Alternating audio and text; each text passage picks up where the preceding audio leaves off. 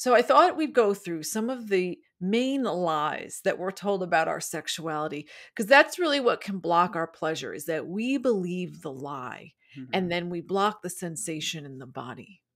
Yes, yes. So here we go. The right partner will know your body. Lie. Why, Yes. Carlin? This is the whole romance myth.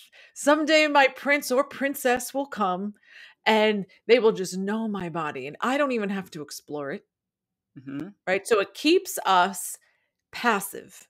We don't become active. And I've never heard a man say this, that the right woman would know how to stroke his penis just the right way that he would ejaculate Mhm. ever. So Mhm. it's all about disconnecting us from our body and our power. So I just have to wait for the right person. And that keeps me primed for relationships. Right. And passive. So you need to be active.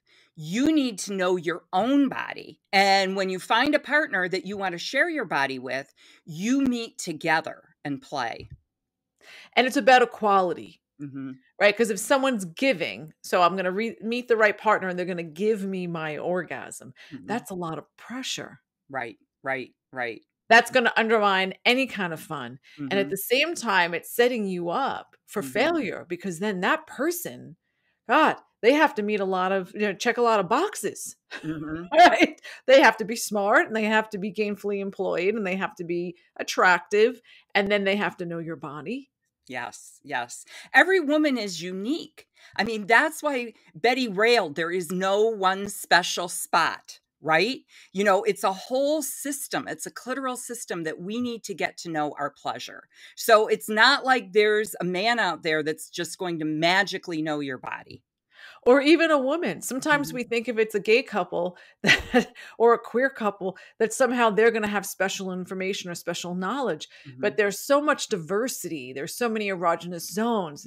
It's like food, a cuisine, right? Your palate, what you mhm, develop, I like the taste of cumin or I like the taste of saffron. Some people don't. So it's trial and error. It's connecting to ourselves. And mhm, then we're ready to meet the right partner. mhm. So don't believe the lie. Live body sex workshop with the two of us, November 9th and 10th in Cleveland, Ohio. I love that we're doing this in Cleveland. Cleveland is a very accessible city. It's easy to drive to, it's easy to fly into no matter where you're coming from. Cleveland has an international airport, so no matter where you are in the world, you can find us. So it's 2 days. We've dropped the price. It's not like our 4 day immersive that we've been doing for the last few years. And we wanted to accommodate Midwestern women, Mhm. women who can only do it on a weekend and maybe take a night or two away from the family or your careers.